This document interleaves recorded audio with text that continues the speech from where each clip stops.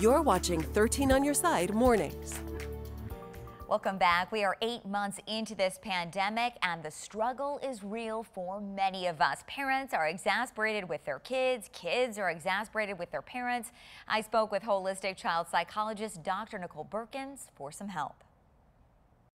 It's felt like a long time now dealing with this, and many parents are expressing to me in the clinic that they feel like their kids' behaviors are ramping up. They're just, struggling more. Parents are struggling with it. I think it's really important to remember that this has been a lot for adults and for kids to cope with and manage now for a long period of time. And for children especially, all of the change, the uncertainty, the added stress, that builds up and it tends to show up in their behavior more so than in other ways. So just keeping that in mind and realizing that it's not their fault.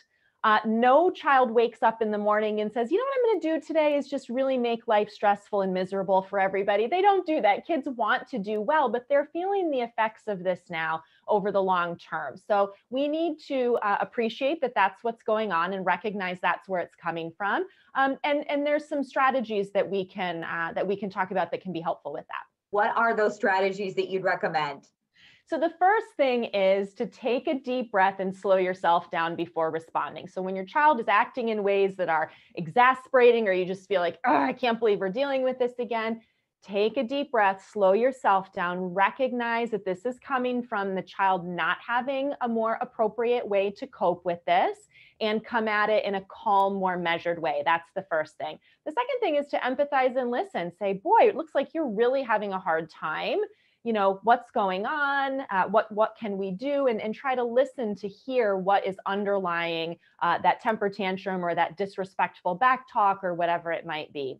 The third thing I think is key is to focus on relationship building. When kids are falling apart, really going through a rough patch, there can be this tendency for us to get in these negative patterns with them. And we want to focus on building that relationship, making sure that we're taking at least some moments during the day to have some positive interactions with them. And then spotlight what's going well. Make sure that at least a couple times a day you're saying, hey, I really like how you did that, or wow, that was a great thing, or boy, this went really well. Because when we focus on the positive and help them focus on that, it just resets that relationship and helps things go better all the way around.